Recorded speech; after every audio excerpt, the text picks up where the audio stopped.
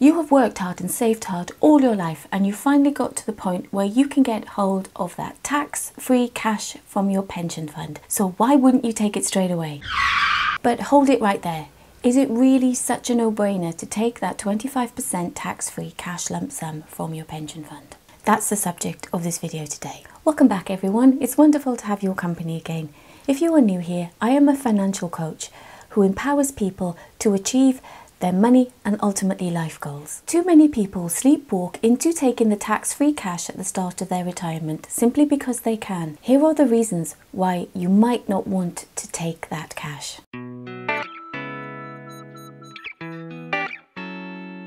The first reason not to take the tax-free cash is simply because you don't need it. If you've already got enough to cover those big ticket items that you had in mind at the start of your retirement, such as if you've already paid off your mortgage, then it's pointless taking out that tax-free chunk from your pension to leave it just sitting somewhere else doing nothing. Money should always be used for a specific purpose, such as spending on something today.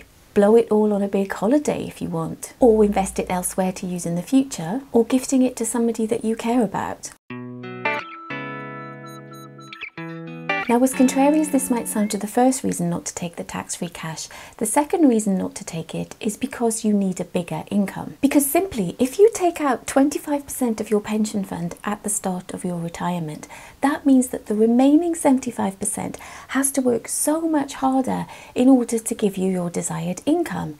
By leaving 100% of your fund invested, or to buy the annuity with 100%, that means that you have better chances of having a bigger income with your pension fund as opposed to taking 25% of it away.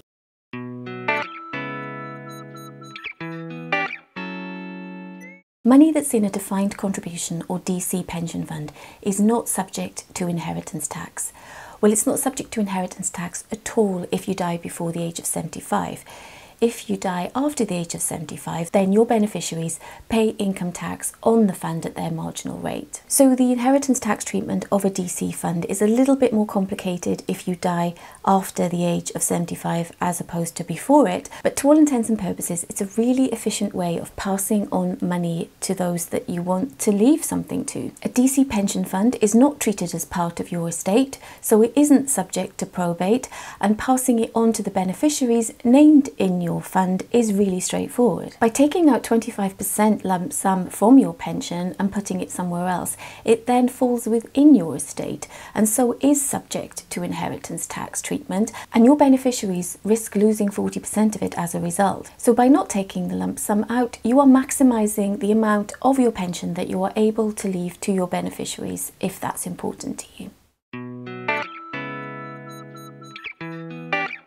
If you take all of your tax-free allowance, meaning that you take 25% out of your pension fund in one go, then that means that all your subsequent income from your DC pension is subject to income tax. On the other hand, if you take your tax-free allowance as part of your regular income, then you can limit the amount of tax that you pay on that regular income. This could work particularly well if your pension fund is not the only source of income during retirement. For example, if you've reached state pension age, or if you have income from other sources, such as stocks and shares ISAs, or perhaps rental property. And you can spread out this 25% tax-free allowance from an uncrystallised pension fund or from a flexi access drawdown. The longer you leave your fund uncrystallised, then the bigger the tax-free portion will also grow. And with the current abolishment of the LTA, which of course could be subject to change, that's good news. Now don't forget that the LTA still applies to the 25% tax-free. Even though the LTA has been removed in the sense that you no longer pay a penalty for going over it, and you no longer have to do the test at age 75,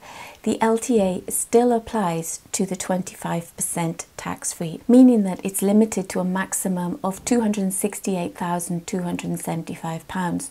So do bear that in mind, that even if you are fortunate to be in the position that your pension fund goes sailing past that previous LTA limit, there is still a maximum to the amount of tax-free cash that you can take.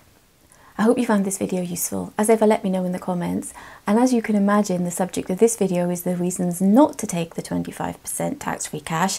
In the next video, I will be going through the reasons why you should consider taking the tax-free cash. In the meantime, if this has all been really confusing for you and you want to know about the absolute basics of UK pensions, then watch this video next. I look forward to seeing you in the next video. Ha det bra.